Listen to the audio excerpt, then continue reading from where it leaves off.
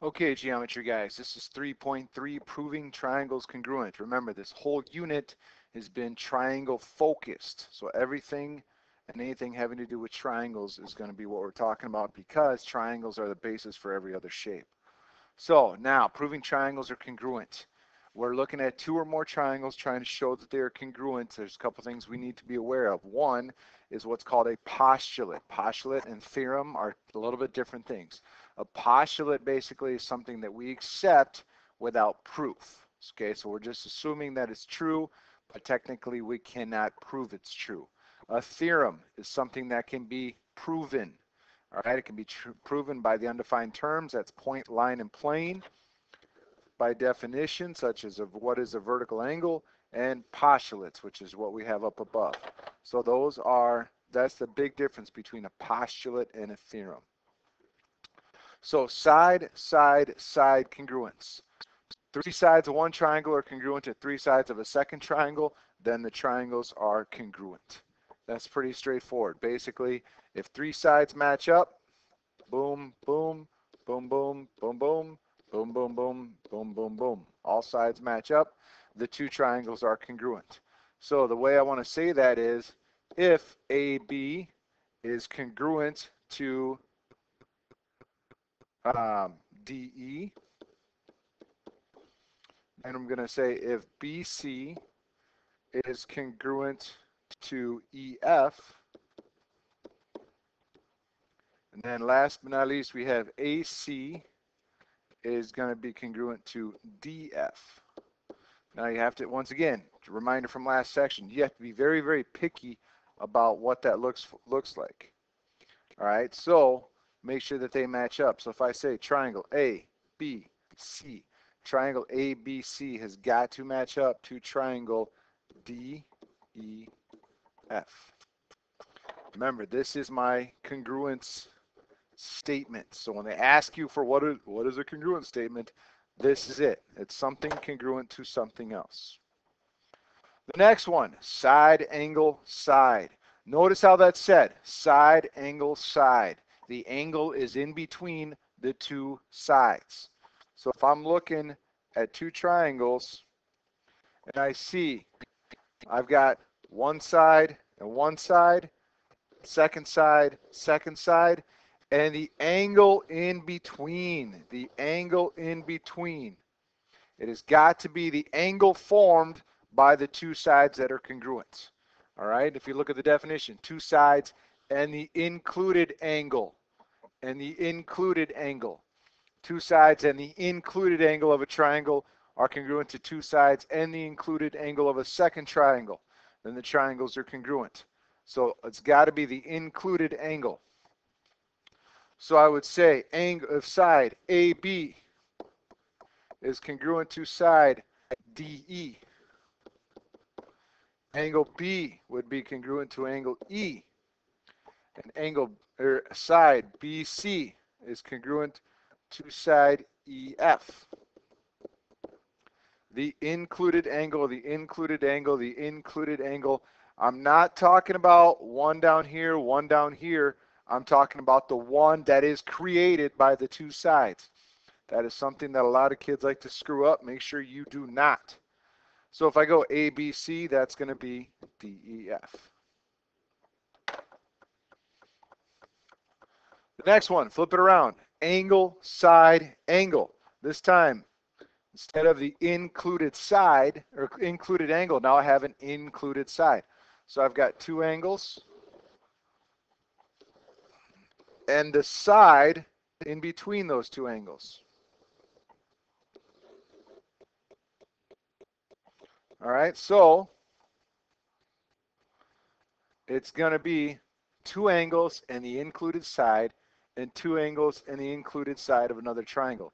The included side. All right, so if I've got angle B and angle B matches up with angle E, and I've got side AB is congruent to side DE, and I've got angle A congruent to angle D, that is enough to say, yeah, those two triangles are congruent. Basically because there's no other triangle that I could draw with this situation that would be different. All right, I can move it around, twist it around, flip it around, but it's still going to be basically the same triangle. So ABC is going to be congruent to DEF. Not, this one's a little bit different. All right, notice this one we had back here. Angle, side, angle, included side. Angle, angle, side is not the included side. Angle, angle, side is going to be what I call the next side. So if you follow the angles around, angle, angle, next side. Angle, angle, next side. All right, do they follow in order? All right, but do they follow in order? Okay, here's number one, the way kids confuse this. I'll have these two situations. And if I have the same thing to where I have this angle congruent, but this side, that is not going to be a congruent triangle. All right, so we'll call this one XYZ. ABC and DEF, yeah, those two are congruent. XYZ is not, because I've got the wrong side. This side is touching that angle. This side is not. This side is only touching that angle. Likewise here, it's touching this angle, not this angle. So you got to be very, very picky about which side they're talking about, because it's really easy to get confused. So the way that matches up is A is congruent to D, B is going to be congruent to E, and then BC is going to be congruent to EF. That is what you're talking about. So again, ABC, DEF, make sure in your congruent statements you're matching up angle to angle or edge to edge, vertex to vertex, and make sure you're doing it right. So we have four ways: side, side, side, angle included, side included, next side. So take a look at letter A. Which one fits the best? Well, do I know anything about angles? Absolutely not. They tell me nothing about the angles, which eliminates all three of these. Do I have enough to tell me it's side, side, side? Yes. Side, side, side. So do a little process of elimination. Do they tell you anything about sides? Do they tell you anything about angles? So here, I've got two sides that are congruent. I can also say this is congruent because it's part of both triangles, but I can't say anything else, okay? And what we call that is when you're part of two triangles, technically you're two different sides, but you're still the same segment, and we call that reflexive. We'll talk about that in another section, but we have two sides that are congruent, and we know nothing about any of the angles, so we can't do anything else. There's no triangle congruence. There's not enough to tell me, yeah, those two triangles are congruent. Letter C. Do I have a side-side angle? I have side-side angle. I have side-side angle. There is no side-side angle up here. Okay? There is no side-side angle. Or if you flip it around, yeah, there is none. There is no angle side-side form. All right? That one doesn't exist. So, no. This does not tell you why. All right? No, that is not enough information. Letter D, KM bisects JML. Remember, bisects means cut in half. So that means that this angle and this angle are going to be congruent. Now remember what I said before. This side is part of both triangles.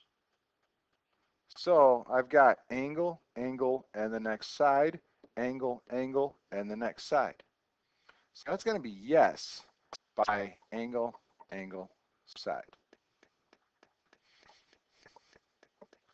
So take a look. BCD is congruent to WXY. So can we do a little problem solving here? So BC is this one. XW is this one. Those two match up. So 2x plus 5 equals 11. So now let's figure out the value of x here. Or another way I could do it is B matches up with W. So this one matches up here. Okay, so any of those would work. So 2x plus 5 equals 11, so 2x minus 5 equals 6, x equals 3.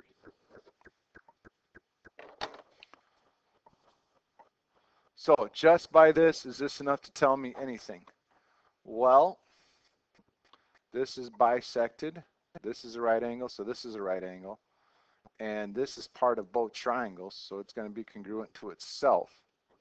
So I'm going to say yes by side angle side. Is this one enough? Well, once again, this is part of both triangles. All right, it's what's called congruent to itself, so it's what's called reflexive. So I've got side, side, side, side, side, side, yes, by side, side, side. Take a look at this one. Once again, this side shares both triangles. So I've got angle, angle, side, angle, angle, side. Yeah, angle, angle, side would work here. Sorry, this one's a little bit fuzzy. I've got one angle and one side. That's not enough. I got to know more than that. This one, I've got this side, these two sides, and this angle.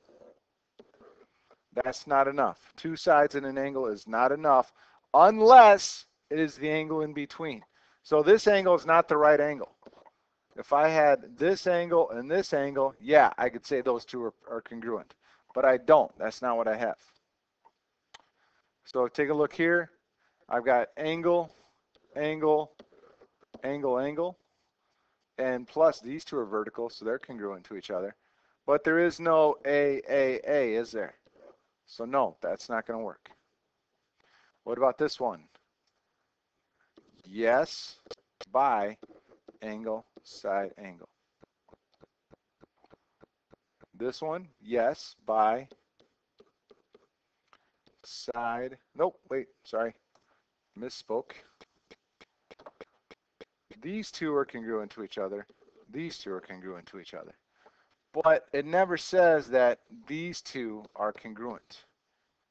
Nothing tells us that, so we can't assume it. So this is going to be no. That's all I got. Look through those one more time and see if you got any questions.